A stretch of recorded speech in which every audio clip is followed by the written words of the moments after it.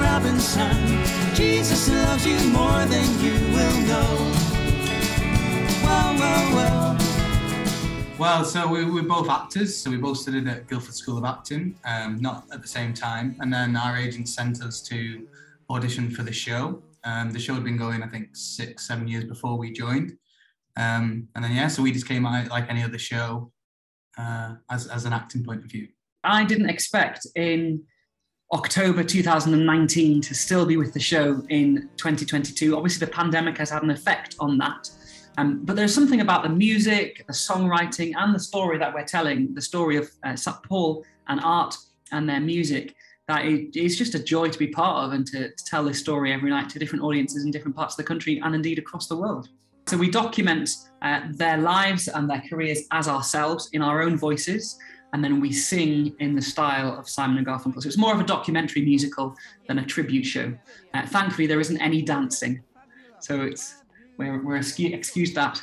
We're both under 30 years old, Andy, is that true? I'm 31. You're 31. Well, I'm under 30, so they kind of be a bit beyond my time, so to say. Although Paul Simon's work in Graceland was kind of, I listened to that growing up. So I knew of Paul Simon, and then when I got sent through the set list, I realised how many songs I actually knew from Simon and Garfunkel, which is, I guess, a credit to them, and their music is still going today, and we're trying to keep that alive. So. I think I'd agree with that. My parents listened to their music, and it was on the record player around the house when I was growing up, so I had an awareness of it.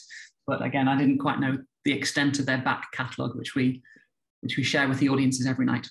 I think especially Bridge Over Troubled Water, like, it was a best-selling of 1970, 1971, and 1972. So to be able to sell that many records, especially when you got Elvis, the Beatles that were going on at that time as well, I think that shows how well known and well loved Simon and Garfunkel were.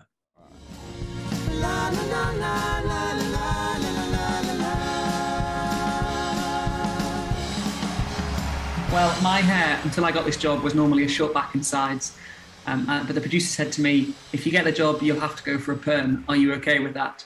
So every 6 months, I go along to the local salon where I'm sat in a chair and have my hair covered in peroxide and chemicals to give it the Art Garfunkel curl. But yes, we have a similarity in look, but the sound is more what's important for the show. Adam's guitar playing and his voice is very, very practiced, and it's the style of Paul Simon's. And there's something about the way that I sing that the producer liked and thought he's close enough to Art Garfunkel to have a good shot at it. I think with most duos, there's one voice in particular that takes the melody, and then the other one takes the harmony. But especially with Paul Simon's writing, the earlier stuff like Bleecker Street, Leaves That Are Green, which are both Simon and Garfunkel songs, the melody changes a lot. So we want the audience to not really know who's on the melody, and we change the melody and the harmony up quite a lot, which again is just such brilliant writing and wouldn't work with other duos. I think that's what's so special about Simon and Garfunkel, and probably the hardest thing for us to try and replicate was that's the Simon and Garfunkel sound. So a lot of the audience just want to close their eyes and be taken back to the first time they heard that, and that's just, the music does that alone. So we have a lot of responsibility to uphold, I guess. We mentioned their falling out and the splitting up of the act, because you can't not mention it, but we don't dwell on it because we're celebrating their music rather than their fallout. And we finished the show by coming back together and celebrating their Central Park concert, which was a good 12 or 13 years after their initial split. There's been a couple of moments recently where we've seen, say, for example, a dad maybe in his 40s or 50s who's brought along their kid with them. And the parent is obviously loving the music for the purpose of enjoying the music, for the fact that they've appreciated it for so many years. But what's really exciting is then to see the teenager or the 9-year-old who enjoys playing music or enjoys drumming or whatever, then kind of seeing them light up at watching live music, which is full of exciting rhythms, beats, lyrics and melodies and so on. You really do start to see the younger generation of musicians kind of having that spark lit, which is really exciting. We are in Newport next week, and we've also got dates in Llandudno and where else we're going? Brecon. We're all over the place.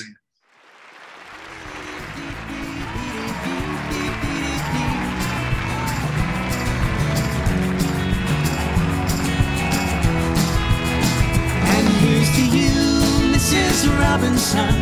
Jesus loves you more than you will know. Whoa, whoa, whoa. God bless you, please, Mrs. Robinson. Heaven holds a place for those. So we've got a drummer, a bass guitarist, and a lead guitarist who also plays piano. So there's 5 of us on stage, and we really try to recreate the sound and then add a little 21st century spin to it too. Yeah, and this show also does the West End quite frequently. So we have a brass band that come in for like the bigger venues, and they're with us for Act 2. So it goes from 5 of us on stage to 9 of us on stage.